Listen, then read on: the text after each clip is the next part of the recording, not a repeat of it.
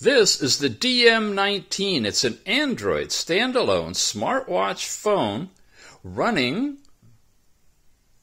System 7.1.1. Got all your standard controls we're used to seeing on an Android 7 watch. Cleanup, music player, weather when you're tethered to Wi-Fi. You've got your step count information and, of course, the chart for the week down here at the bottom. Notifications pushed to you from your phone. And you've got an app drawer with contacts, phone, and messaging using the internal SIM, a variety of standard stock apps. You've got a side camera. It's about 8 megapixel. And the fitness activity is not a fitness one when you slide this way, but you can get into the fitness app in here as well.